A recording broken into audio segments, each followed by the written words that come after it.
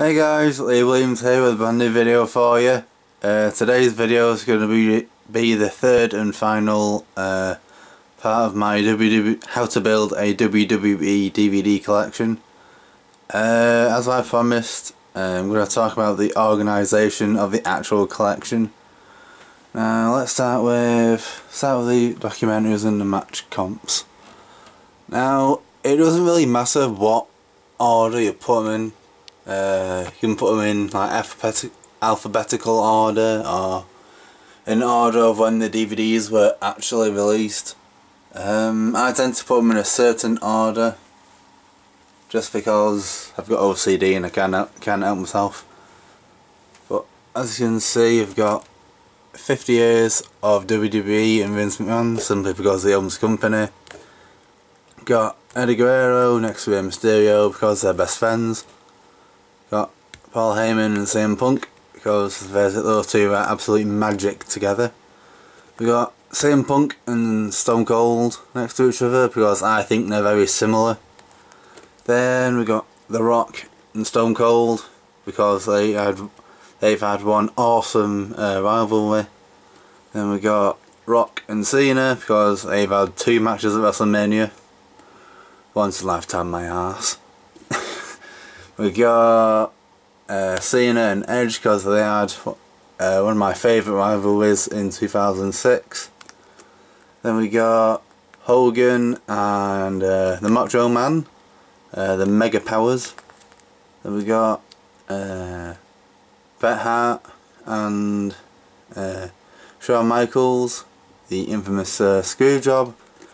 Then we got DX and Shawn Michaels, because Shawn Michaels started DX with Triple H.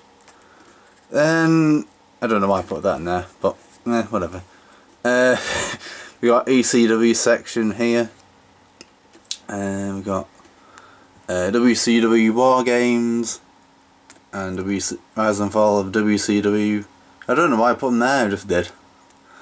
Then we got all of Evolution. Thought it'd be rather cool to put them all together, because let's face it, it was one cool faction. Then we got Brothers of Destruction right here. Then on top got Attitude Era collection DVDs. Then up here really, it's not really organised apart from this section. It's all just dumped in one place really. So yeah. As I said, it doesn't really matter what order you put it in, as long as it's in an order that you're comfortable in, then that's fine. If you're not comfortable in it, then you put it in a different order that you like I have. Or you can put it in orders that they were actually released, it doesn't really matter, just enjoy yourself. Right, now on to the pay-per-views. Now with the pay-per-views, every pay-per-view has a month. For example, Royal Rumble, that's in January, and depending on what year you're looking for, Armageddon is the last pay-per-view of the year, so that'll be in December. And for example, we got SummerSlam 2000, that was in August. Then we got WrestleMania 17, that was in April 1st. I believe that was in June. We've got March, June 2002, I think it was June as well, August, and yeah. The best section to describe how ordered my pay-per-views are is in the 06 section. So we got January, February, March, or April time. Then we got April, May, June, July, August, September, October, November, December. So that is really the basic way of learning which order the pay-per-views actually go in. You can put it, again, sorry to repeat myself, but you can put it in alphabetical order if you wanted.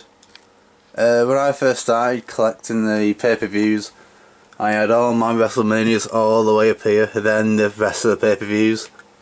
And when I did it, I was comfortable with it at first, but when I looked at other people's videos of their collections, it kind of got to me and I changed it to what it is now.